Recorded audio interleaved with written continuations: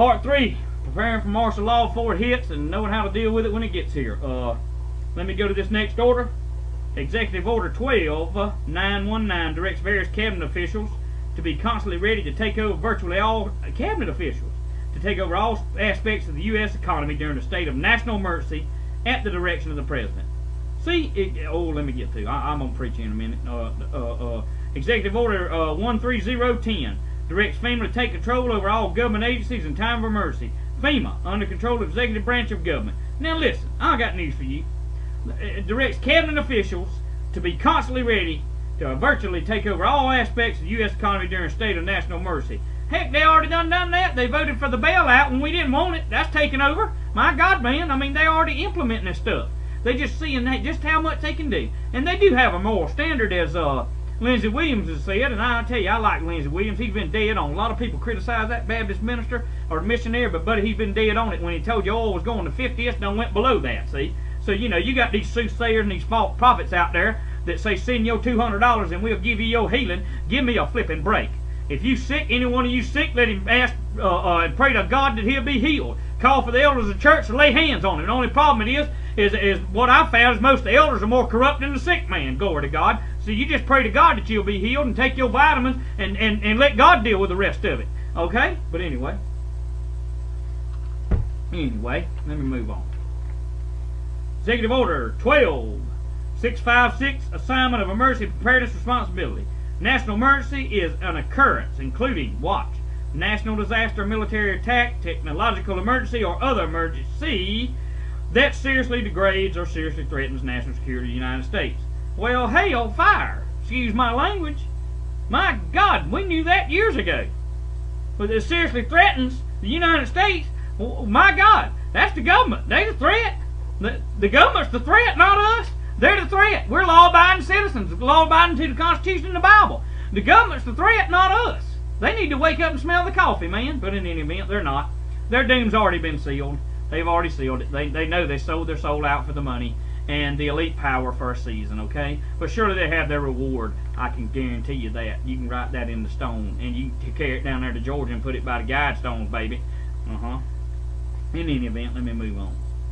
Okay, this order includes federal takeover of local law enforcement agencies, wage and price controls, prohibits you from moving assets in and out of the United States, creates the draft, controls travel in and out of the United States, and much more. Did you know this? Now, I want you to look this up. Did you know there's a constitutional free zone, 100-mile border around this United States? Constitutional free means that they don't have to adapt or go by, not that they do anymore anyway, but that, within 100 miles of the border, that they don't have to go by no laws. Yeah, look it up. Look up the constitutional free zone and see what you find out. I don't have time to do that right now, but look it up. It's an eye-opener, but in any event, let me move on. Martial law can be declared due to natural disasters, stock market crash, no electricity, riots, biological attack, anything leading to the breakdown of their law and order. Okay. Now, I just went over that with you. It's easy to look this up, man. It's easy to look it up. Just Googling martial law and do you some studying. Now, some of it out there is a bunch of fruitcakes telling you that you shouldn't defend your home and you should hide your stuff and all this. And that may be the way he wants to go. That's his business. My thing that I believe is that we should defend and fight for our freedoms. If we don't, we got nothing left.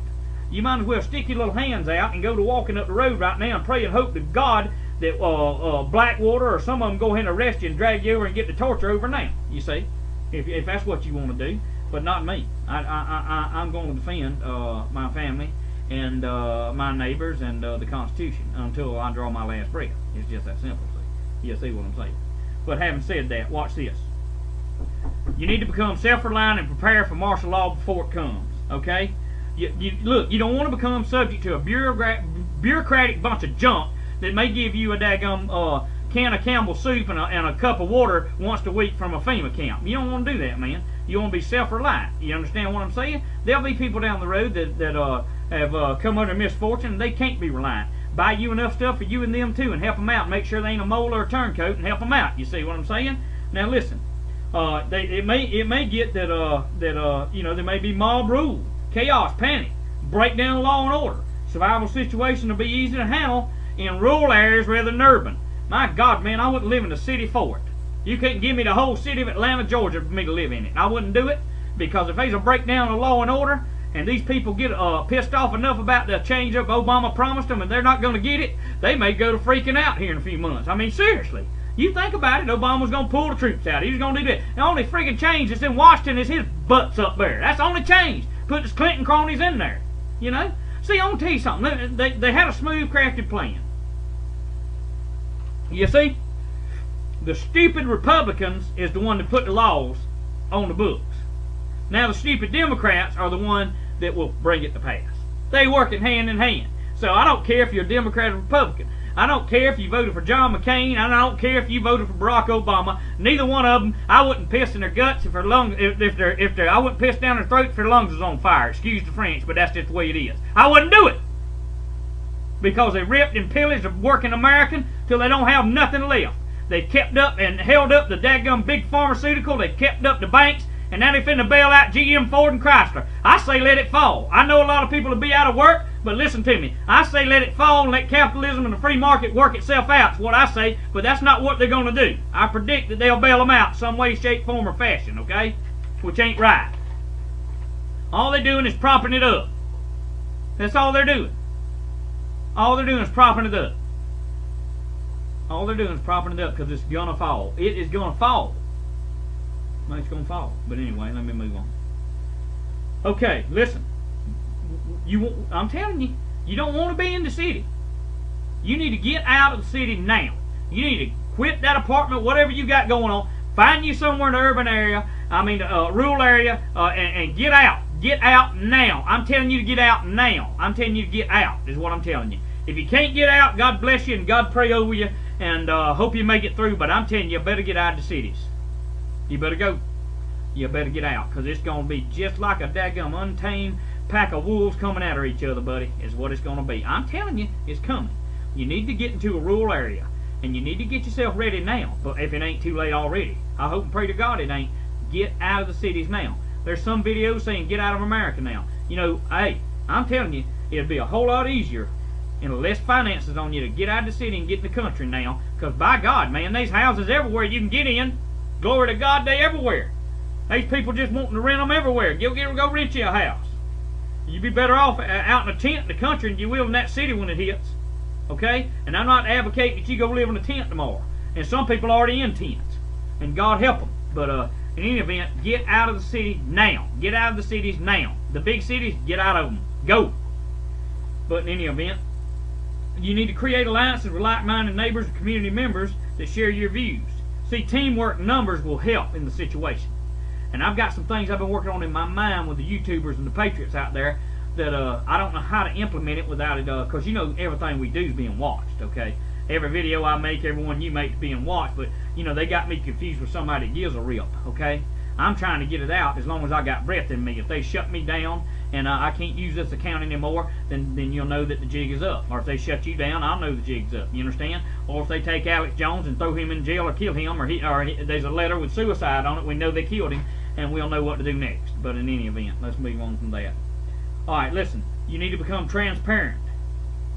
And when this thing's going, becomes, how should I say it? When it becomes intensified, I mean, don't go out there like some Lone Ranger and draw attention to yourself, okay? You see, you take care of your family, you take care of your friends, and you know that you're prepared, and then when you have to act, you have to act. You don't go out there and draw attention to yourself. You see, I'm trying to prepare people because I know and understand that it's coming. You know, and the reason I believe it is because the documents that I have looked up that are credible, and the number one reason is because of Revelation 17 and 18 and Isaiah in chapter 24. I'm a Bible believer, and I believe that God said that Mystery Babylon would be destroyed. No one will buy their goods anymore, and she'll be destroyed. And people will stand afar off wailing and weeping over her. And that is America. I don't give a flying rip. Don't send me another email saying that Babylon's a church. Listen, I'm going to put this out right quick before I have to go to the next video. There is a economic, did you hear me? There is a religious, okay? And there is a governmental Babylon. 3. But the 3 are one. They're all in conjunction to destroy the American patriot. I don't want to hear your emails about this, the Catholic Church. They're just one little finger on the 10 It's actually 10 toes, but they're just one finger of it. I got to go.